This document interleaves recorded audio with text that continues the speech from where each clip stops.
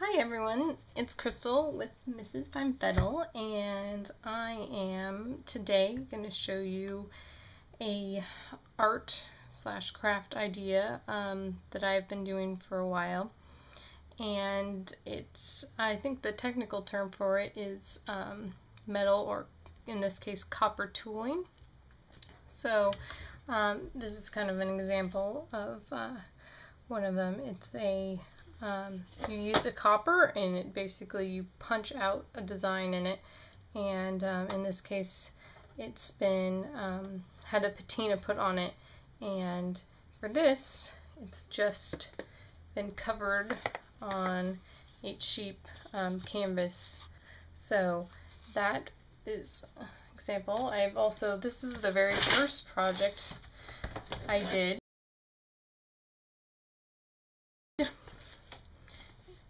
Well, technically not, I'll show you, but this is a portfolio that I made to get into my college program for landscape architecture.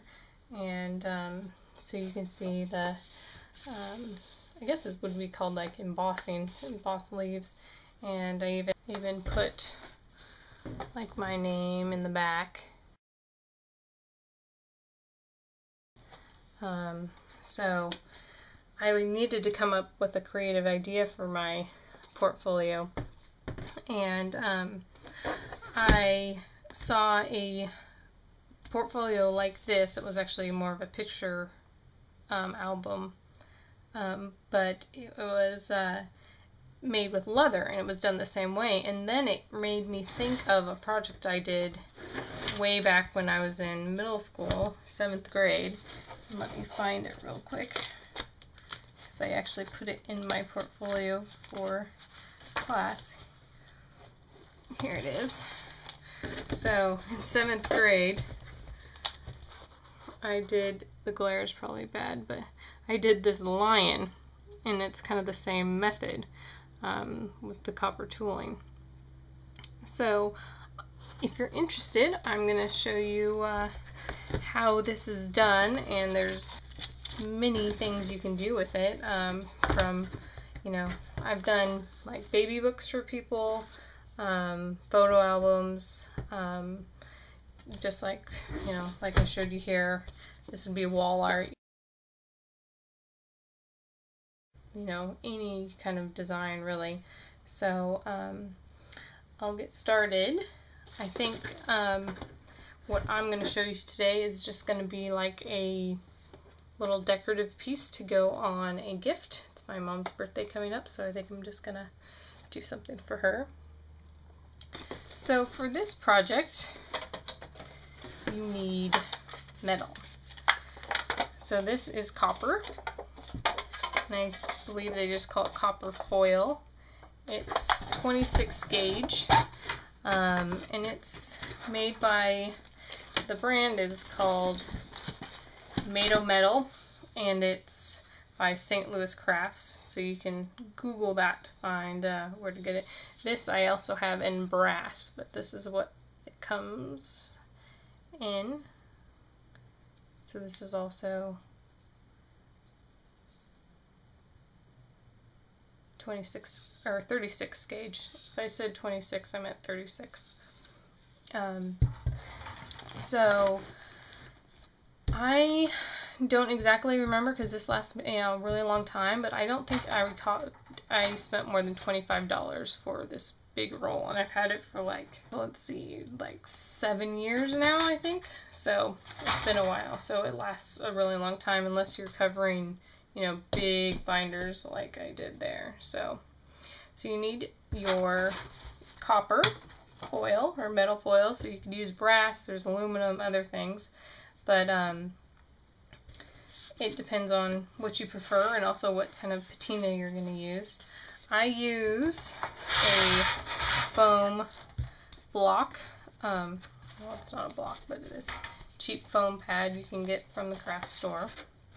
I like to have a Sharpie. And so all you need to do is cut out your foil. It cuts really easy with scissors, so I have a piece right here. And if you don't really care what the bottom side is going to look like, you can use a Sharpie, or you could transfer the design on. That's what I'm going to do. So I just got a leaf from a Japanese maple outside, so I'm going to use this kind of as my design. So I'm going to actually go ahead and draw on this, even though I'm probably just going to cut it out and put it on a gift. But I can use, I'll show you, like a steel wool and get the Sharpie off later. So I'm just going to roughly trace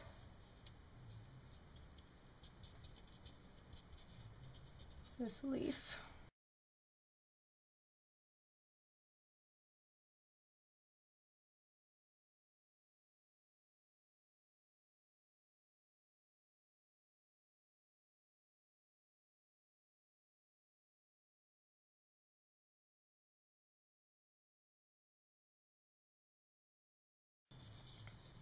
Okay, so that's a rough idea.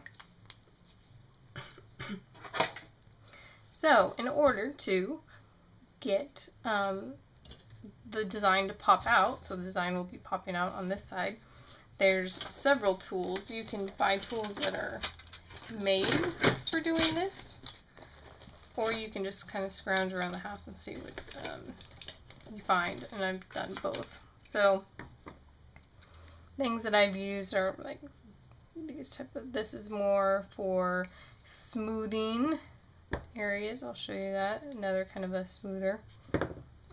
This is good for popping out and defining lines, and this is kind of another smoothing one. So I've used, what I like to use a lot is like crochet hooks or knitting needles. Okay, so once you have your design marked out,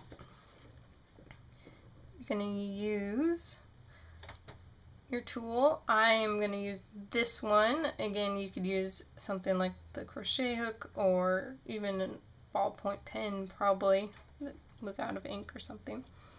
So I'm going to use this fine line, and if you look at the leaf, you can see the serration of the leaf, and I'm going to kind of just roughly do that. I'm not going to be able to have it as fine, so I'm just going over my lines, doing a little jagged edge for the serration of the leaf. And I'll show you, after I get to here, what's happening on the other side. So if you can see, the design is starting to pop out. So I'm going to continue around the rest of the leaf.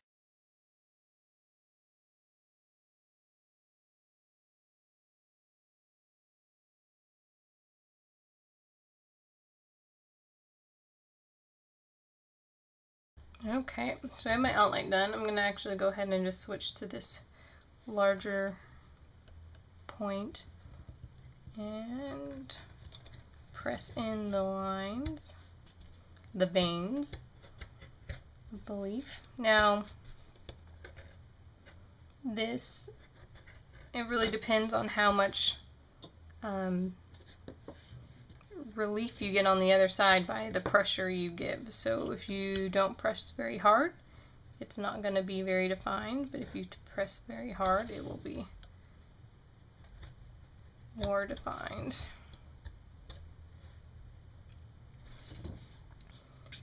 Okay, so this is what we have now. You can see the leaf pretty well, but it's not super defined yet. So what I'm going to do now is flip it over on this side. And this is when those smoothing tools come in handy. I'm going to use this flat one for now.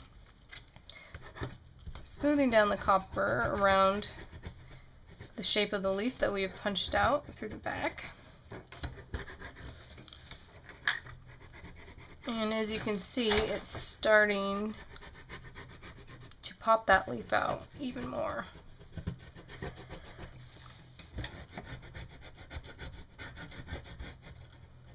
So I'm going to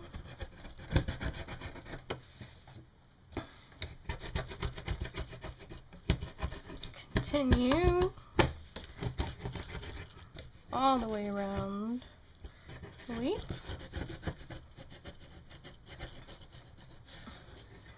Okay, so now here's an option that you have, and I've done both ways. If you can see, so the highest part of the leaves, or the design that's popping out, is those lines that we made. But the inside of this leaf is also raised up a bit. So you can have it like that, keep it like that, where it's kind of has some more dimension to it. Or you can take your flattening tool